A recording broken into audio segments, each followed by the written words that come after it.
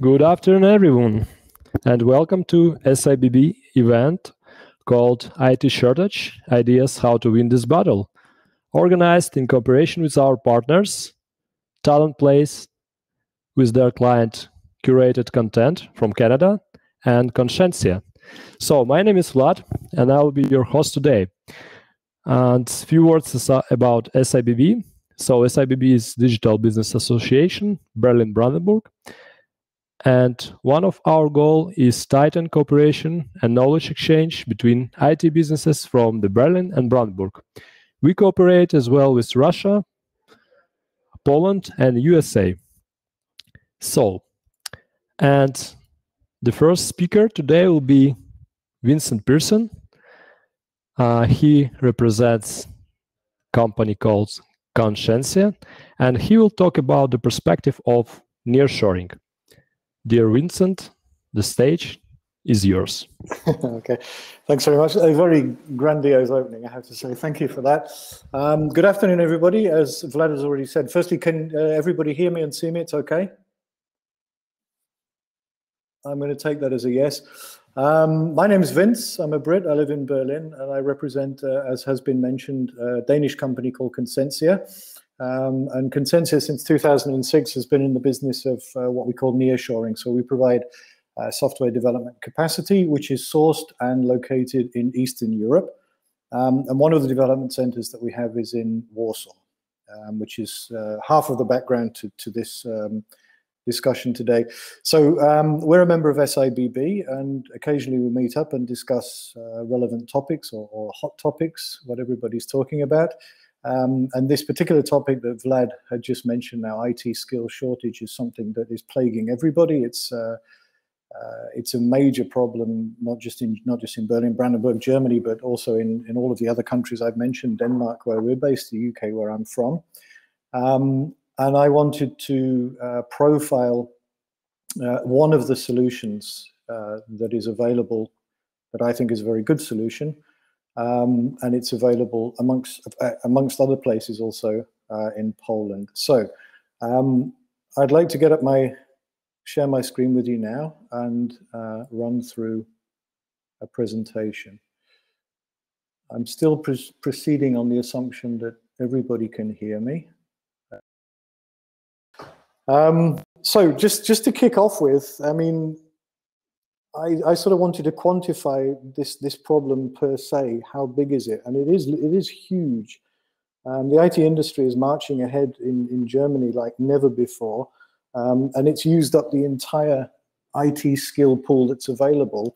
At the end of 2020,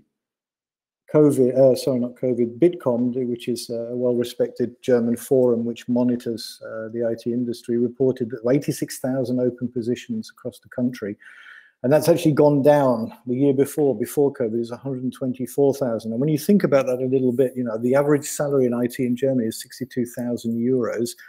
And I tried to find the turnover per employee. I couldn't find something specific for IT, but this is believable because there are industries that are reporting over 350,000 euros a year turnover, sales volume per headcount.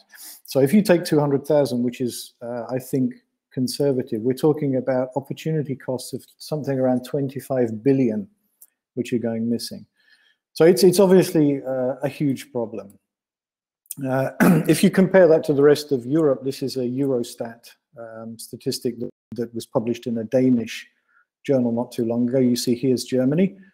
You have the percentage of the workforce which is based in IT, and it's not so high comparatively, like around 4% there. But up the top there you see the percentage of companies in IT who are reporting problems finding the skills that they need, and that's up at 70%, which is enormous. At the moment, you can talk in Germany about 3 possible solutions. Import the talent. There is a blue card scheme, and it is possible, and it may be a good solution for some people. It takes up a lot of time. It's bureaucratic and perhaps expensive, but it exists. There are lots and lots of schemes to get people trained in writing code or in other IT skills, but again, this will come to fruition in at least 3 years from today, if not longer. And there's the third option, the one that more and more people are beginning to look at, and the one that I want to particularly talk about in respect of Poland, and that is go where the talent is. So where might that be? If you took a map of Europe and drew a line north-south right down the middle and then looked at the right-hand side, which is Eastern Europe, what you'd find is that all of these countries are blessed with an economic heritage, with an educational heritage, which dates back to former years where importance was placed mostly on STEM subjects. I've worked and lived in the former Soviet Union. I've worked a lot in Poland, and not just in IT, in many forms of engineering. I can tell you that the standard of education and the quality of, let's say, engineering know-how in that part of the world is really, really top of the pile. Added to that, you have the volume, not just the quality, but the volume. The educational institutions in all that part of the world are putting out people in huge amounts every year, very, very well qualified people. And because of economic disparities, it's like has a magnetic effect, obviously, to work for companies who are based in the west of Europe or in the United States and Canada. So this is just some numbers about the amount of professional developers in Poland, and it's really serious numbers here. And these people are available. These are freelancers, most often working, freelancers or employees, most often working for companies who are not themselves based in Poland. A little bit about the sourcing hub. So the spread is quite good throughout the whole of Poland. I think that my colleagues from the other company are going to make a presentation with a little bit more of the demographics, so I'll skip over this quite quickly. Interesting to note for German companies, if there are any of you out there, is this. Germany is using a tiny amount of this huge skill source that's available. The USA is ahead of everybody. Even tiny, where are we? The Nordic countries there are using more than Germany, which is a bit ironic because Poland is right next door. I'm in Berlin at the moment, so I can drive to Poland in less than an hour. If you have a huge problem like that, an apparent solution, then of course there must be a reason why, and that's particularly what I want to think about today. What's the problem? I'm out and about in the field all the time talking to people, and companies highlight particular issues, the things that, let's say, deter them from attempting to use this as a solution. One is the process of onboarding. So how can I get, if a team is based in another country, how can I overcome my own legacy systems, poor documentation? How can I ensure a good knowledge transfer to get a team on board working for me that's integrated, that understands my business goals and all the rest of it and works like an in-house team? It's a valid question. Team management, who's in control? Can I influence team stability?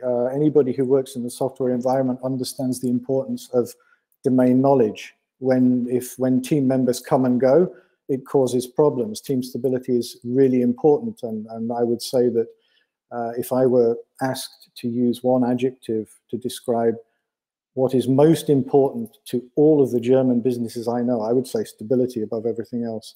Communication is an issue, which is covered also by mutual understanding. This is to some extent a cultural question. Security, meaning data security and IP rights. They worry many people, GDPR, amongst other things. And if I were to sum that up in one word, I would say control. I think the thing that worries companies in Germany about using this kind of thing is the feeling or doubts about whether they can be in control on all these parameters all the time. That, in a sense, is the question. So it's a bit like, can you have your cake and eat it? So these three issues have long ago been solved by not just our company, but by many, many companies. A good contemporary supplier of nearshoring skills is a company that's developed with the market and has tuned its offer based on experience and understanding of what's necessary. What are the laws of physics in software development? What do companies want? What do they need? And these things are all available. And I would suggest to tackle those the questions that were on the previous slide, we just look through the process of cooperation in a chronological way. So it begins with the recruitment, then you have the onboarding knowledge transfer, and then the question of retention. A modern company, if you go to them looking for software developers, will recruit individually. Quite often you hear that, or you hear the assumption that there are 200, let's say, developers. They work for a company, you get who you're given. This is not strictly true. You can quite often go to nearshoring companies, and they will launch a search, and they will work according to your particular requirements, and they will submit you profiles of candidates. You will be allowed to interview them, code test them, and get a feeling, most importantly, about whether you want to work with them or not. I mean, when we're doing this, what we propose are not necessarily, or not just good software developers. What we want to propose are good employees, people that our clients will want to be working with today, in 6 months, in 2 years, and also in 10 years. And we have a lot of developers who've been on board for that amount of time, for 10 years and more. So they will propose and you choose. The other prerequisite, I think, in this scenario, because we're comparing this to in-house developers, is that the developers that you choose have to be dedicated to you. This, of course, requires a dedication to them. They're part of your team, and you have to invest as you would in employees who are sitting in your same office to get the kind of loyalty that you need. But it works. You get in this way, you can achieve high rates of retention. If you break down the mechanics of knowledge transfer, so you have a new colleague, they're starting on the 1st of next month, and they have the technical skills, but they don't really know your environment, your business domain. There are certain things that you have to do, and it is more, you need to be more disciplined and structured if you're doing this with people who are not sitting in your office with you. If they're in the same office, then you muddle your way through. Generally, the process is not that disciplined and structured, but it has to be if you're working with a partner in a foreign country, and any decent supplier of these services will know exactly how to do that. Excuse me. A good supplier will have things like cultural intelligence workshops, where they will sort out the differences between perceptions and assumptions in the country where your developers are and where you're working. This is reasonably important to understand. They will train and coach new developers in legal issues so that they know exactly what IP rights mean in the country for which they're developing. They will teach them what GDPR is and what they have to do, what the requirements are for them. And those will also be documented. And they will also proactively take on organizational issues. So you should never be left as a client in a situation where you don't know what's happening, where the roadmap isn't been drawn for you in order to get this team recruited, onboarded, have the knowledge transfer handled, and get them integrated into your team. The third pillar of a successful cooperation like that is the one of retention. So we've been in this market since 2006, and we've managed consistently to achieve over 90% retention. As everybody knows, the way to keep people on board is the same whether you're talking about in-house employees or whether you're talking about a team that's based in another country. And this should be something that is understood by the supplier and the client and is shared between both of them. If you take the results of all of the questionnaires that have ever been run on priorities amongst employees, why do they come to work? Money generally falls in at number 5 or number 7. There are a number of others, but the one that wins every time is purpose. And this is something that we, and not only we, I'm sure, we're not the only company to be doing this. We concentrate very heavily on giving a sense of purpose together with our clients to our employees. You know, we want to offer them technical training during their time with us, educational training, social engagement, the kind of things that make them want to come to work with us and also stay with our clients. So if you look at the whole the whole package. The claim that we make, and we can justify this in numbers, is that our teams, although they're displaced and they're available in a different part of the world, they are no less productive, no less quality driven than in-house teams.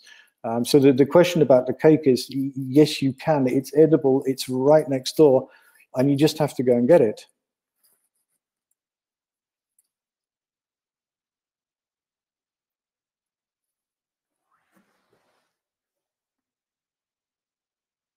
Right, that was the slides that I wanted to present. Does anybody have any questions?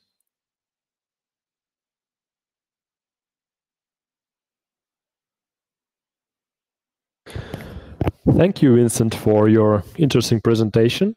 Yeah, I can see there is one question in our Q&A session. Which countries are part of Poland is a good source of nearshoring specialists? That's not in the scope of today's discussion, but I'll write it down. Don't tell anybody I did this. And my answer is not at all motivated by the fact that we also work there. Where do I write the answer, Vlad? Because I can only ask a question in here. Pardon? Where do I write? There's a question here. Do I have to answer it vocally, or can I write it down? Yes, you can answer vocally. Okay, sorry. Then I'm a big fan of two places, Poland and Ukraine. When we're talking about this, I've worked extensively in both of them, and it's not. Apparently, I'm not the only one who has that opinion, because if you look at the numbers, they're borne out. The sheer volume of business that's being done in both of those places speaks for itself. I talked a little bit earlier about this map where you look at the right-hand side being Eastern Europe. The education system which has given these two places this platform exists also all through the Balkan states, all up into the Baltic states. But in the 20+ years that this industry has been significant and growing, what you find is that these two places have profiled themselves as the hubs. I find in both places the attitude of the developers is what you need in creative, iterative software development. I'm a big fan of both of those places. That's the answer to question number one. Rotation of talents affecting onshoring company provider. What is the problem of rotation? I'm not sure what that means. There's a question here. What if the problem of rotation talent affects onshoring company provider? If I don't know if somebody has access to a microphone, can say what they mean.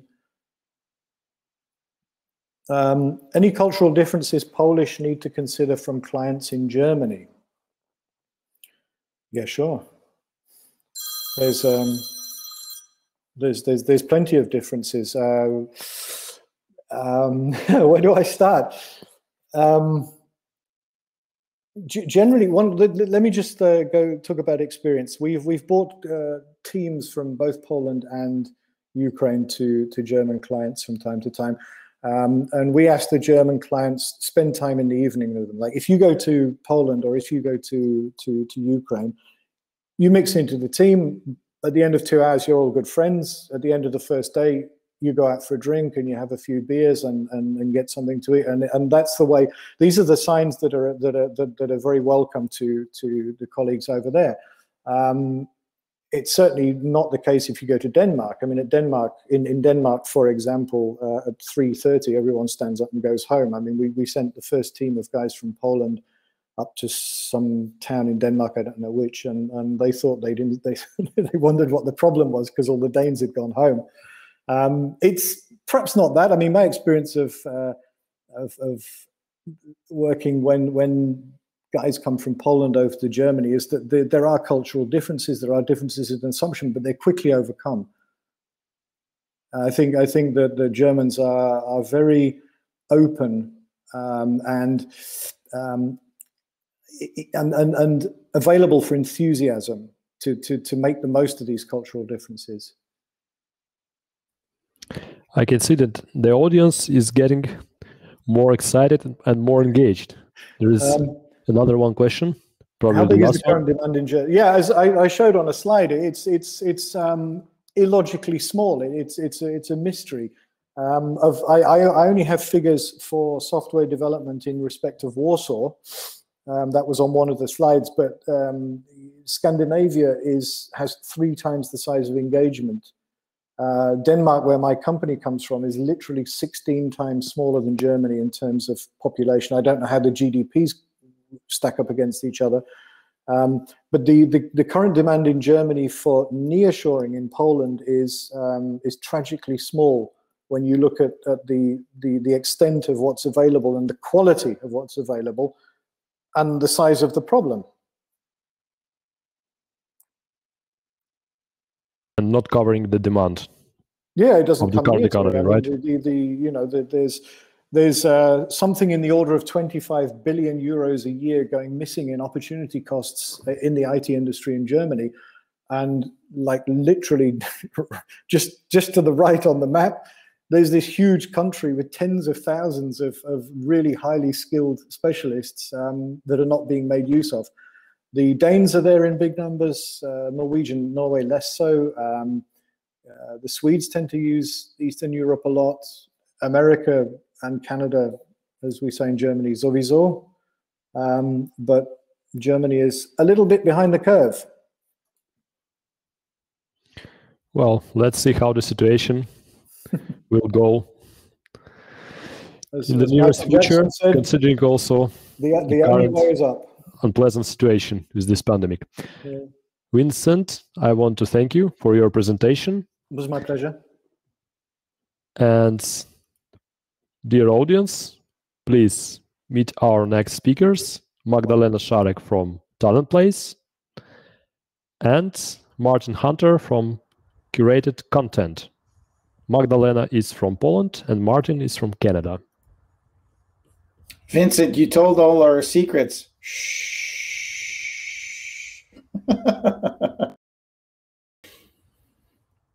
Magdalena, all yours.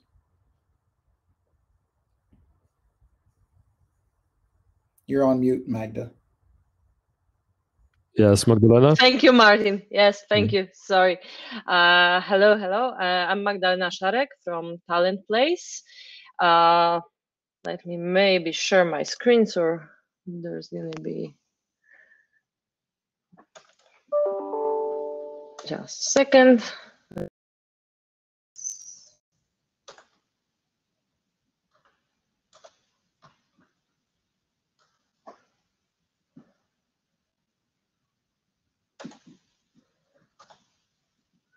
Does it work? Sorry.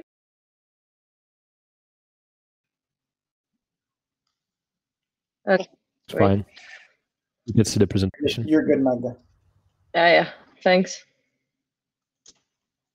Sorry, I just got some technical issue. Oh, okay. Now it should work. Okay. I'm here with Martin Hunter, already introduced by that. Martin is from Curated Content. This is one of the companies we're working with, and I'm gonna talk a bit about IT talent shortage and some ideas to win this battle. And later, I'm gonna tell a bit more about our cooperation with Curated Content, what we're doing here. So first, I'm going to tell a bit more about Talent Place, and then I will add a bit more to what Vincent said in his presentation, a bit more about IT talent pool in Poland, and then something about the IT recruitment and how we can handle it. And then, as I said before, I'm going to talk about our cooperation with Curated Content. So in Talent Place, we are a recruitment based on community, which means that we are not regular recruitment agency. We are cooperating with a huge network of recruiters, and this lets us to get to the candidate quicker. Currently, with our network, counting that an average recruiter has 700 contacts that can vary. It's probably a bit more usually, but we can get to 100,000 people. So this means that when we start a process, we can already engage a recruiter who has done this process previously, similar project, and has a network of candidates that can usually quickly apply for the project. So this is how we work. And we are cooperating with companies from all over the world, for example, from USA and Canada, but also from Europe. Those companies on the slide are mostly startups and IT companies. Looking mostly for software developers in Poland, but not only. We are also looking in neighboring countries. We also look for developers in Belarus, in Latvia, but also other countries. So, but we're mostly, of course, focused on Poland. And as you can see, I don't believe we've cooperated with any German company. So this is what Vincent said, that that even though it's a big country with a huge shortage for IT people, they don't look much in Poland. And the pool here is really big. We've chose some exemplary technologies to show. For example, JavaScript developer, there are almost 1,500,000 people with these skills in Poland, most of them in Warsaw. And the salaries, of course, are much lower than in Western Europe. With React Native, there's around 3,000 people we've identified with this title. With Python, there's almost 50,000 people using Python, and here you can see some salaries depending on the form of cooperation as well for Python developers. And the last, no, sorry, not last, but definitely the most popular technology recently in Poland is Java. We have a huge pool of Java, and the salaries in Java are rising because there's a huge demand for Java. And PHP, that's not such a big pool. It's around 5,000 people we've identified for PHP. And this is something about benefits.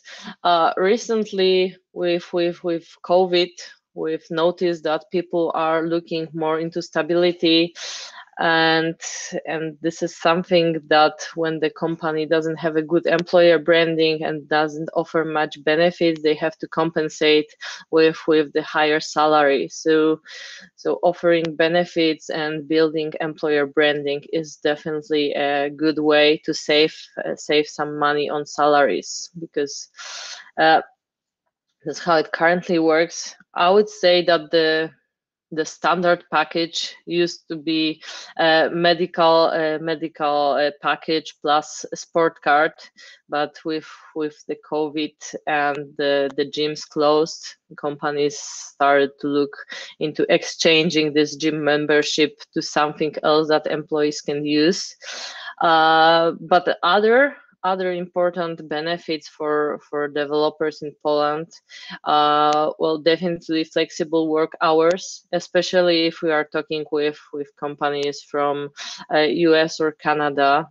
That's something that's very often asked, whether people will have to work in US time, which would mean that they will start around 3 or 4 p.m. and work until late. So definitely flexible work hours.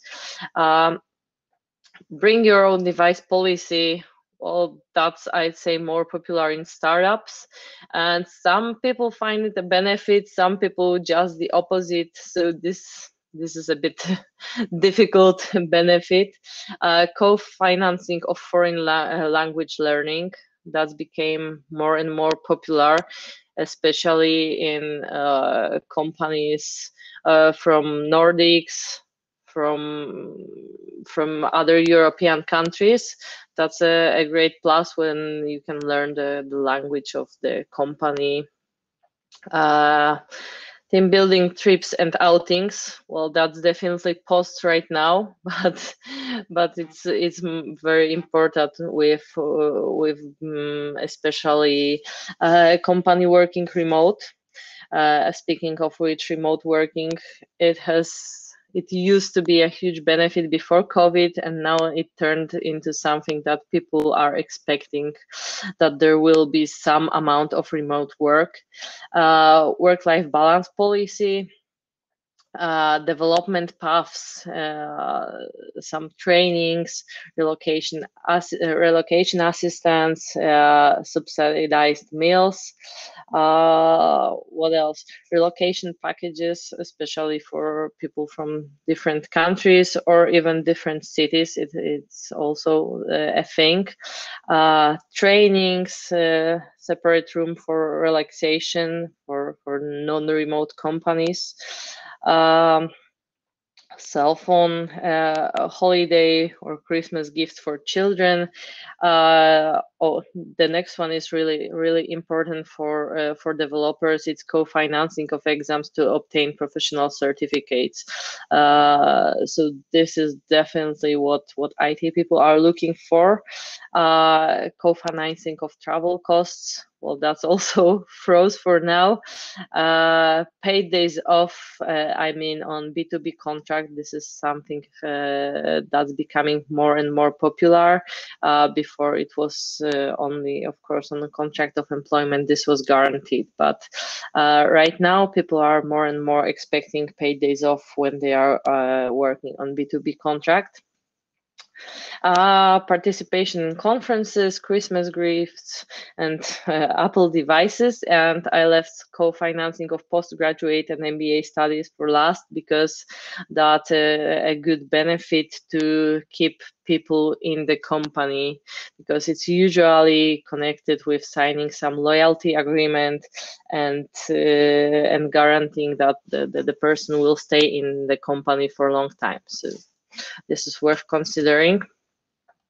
The forms of cooperation for finding IT talents is traditional recruitment project model, so hiring in recruitment agency. But we also offer, for example, HR business partner leasing. So this is the advisor that helps the company with all activities, not only recruitment related, but mostly employer branding, but also onboarding processes, basically setting HR processes. It's very useful in startups that don't want to hire their own HR. And recruiter leasing, this is traditional RPO model where the recruiter works for the company. And IT body leasing and IT team leasing is a great way when the project is short and it needs to start quickly, because you get a ready team or developer and you don't have to worry about finding the next project for them when it ends. And training on IT recruitment in Poland. This is training for recruiters that would like to become IT recruiters. Training about technology, about sources of candidates, where to look for them, how to talk to IT people, to understand the IT language, basically. And here's the case study. So Curated Content is a company founded in 2015, DNA Mobile Group. It is headquartered in Austin, and they are mostly developing mobile games. And they have an office in Poland. With several Android developers, iOS developers, and we've been a partner for Curated Content in recruitment. For example, for Android developer, for QA testers, we are currently also looking for product owner, for iOS developer, for office manager, and we've also recruited a Golang developer. So we've been using direct search for all these processes, and we've started to work together in between February and March. So we've already had a few placements in curated content. Those people already started working, and they are developing games here in Poland.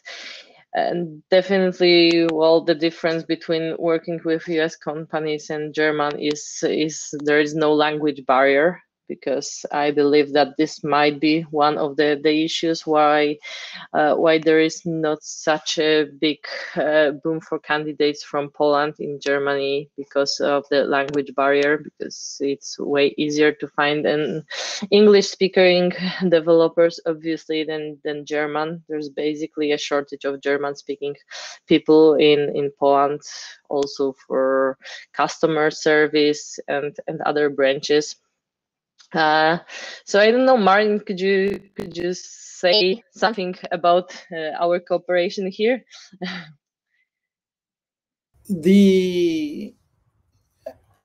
And hopefully I'm not going to offend anybody. I am not a very big proponent of traditional recruitment strategies. I think it's important that we outsource and use that fractional component of an HR partner. And that is what Magda and I have done, is being able to touch base on a regular basis, not just to recruit, but also improve your HR component as well. So I prefer transformational versus transactional. How can we work as a team? So Magda and I have a daily huddle, for example, that we connect on a daily basis to see how is it going, what do we need to do. Oh, there's a health and safety requirement that needs to get done. So that partnership is more valuable because we get to know each other well, and without having to spend a lot of time up front defining the culture, defining the job description. Magda knows what kind of people and company representative that we want to have within the organization. So that long-term relationship is much more transformational for the organization than a single source transactional, find me 3 guys. There's other components, ensuring that we've got some form of guarantee for 90 days, because it doesn't take long. We hired a QA tester in Magda. He was with us a whole 24 hours. So those guys and girls are also out there where they go for the biggest buck as well. But ultimately, I love working with Polish, and the Vincent kind of gave up the secret. Poland is full of good-hearted, hardworking folk. Sometimes the conversation in regards to understanding the culture and language, that's a big key, and spending time with Magda as well breaks down that barrier. So yes, working with Magda and Talent Place in a fractional HR role, including recruitment, has been our method of choice. Thank you very much, Martin, for kind words. So I'm just gonna go to the conclusions. And those are some ideas to win this battle on IT talent shortage. Obviously, as both I and Vincent already said, Poland has an experienced and wide talent pool of candidates in IT sector. And competition is high, of course, in this sector, especially now post-COVID. So besides a good offer, a good IT recruiter has a wide network. So this is what can help. Programmer salaries in Poland are way lower than in Germany and most of other Western European countries. And most recruitment agencies in Poland are based on the success fee model, but there are a few that offer more qualitative and flexible forms of cooperation. And definitely the word that needs stress here is quality. This is something that Talent Place is most focused on, the quality of our cooperation with our customers. And this is something that I've already said, that that definitely building a strong employer branding and benefits, that's something that can help attracting employees and offering a bit, maybe not offering, but less compensating that with salaries. So this is something that we also help our customers with. It's building their brand on Polish job market. So thank you very much. So are there any questions? Okay, I can. Dear Magdalena, dear Martin, yes, I see that there are 2 questions in the Q&A section. Yes. Let's see. So what is the internal process in international enterprises companies as they identify their needs and explore nearshoring solutions? Well, I'm not sure how it works inside the company or enterprise, but our cooperation model looks like this: that we first always meet with our customer, we identify their needs, and then we suggest the sourcing strategy, and we are based on quality. So we always meet with our clients weekly or even daily. It depends of the needs, and we provide always with the candidate profiles. And well, the difference between nearshoring and remote recruitment outsourcing will be definitely the distance, mostly between countries. Well, we are also working with, as already said, with states, with Canada, which can be defined as nearshoring. What I would recommend is understanding time zones. So especially in the tech industry, when you've got sprint planning and delivery, your front end and your back end teams might be hindered in your sprints if you have to wait a couple of hours. And that is our case, being on the west coast of North America and in Poland creates a gap to which understanding, and that's why we're moving most of our American resources to Poland to streamline and build efficiencies within the organization. Can I apply as talent to Talent Place while I am still a student beginner? Well, I'm not sure if you're asking to apply as a talent recruiter or to be connected with other companies. If this is the first option, we are currently working on some development plans for juniors who want to become IT recruiters or regular recruiters in future. So yes, of course. And well, I believe we have some offers for juniors as well, and you can check this on our website in careers. Okay. You see, Magdalena and Martin, there is already one request for your company to join your company. Okay, wonderful. So thank you very much for your presentation. And thank you. See you all, speakers and audience, on our floor session. Here we go. How do we go back?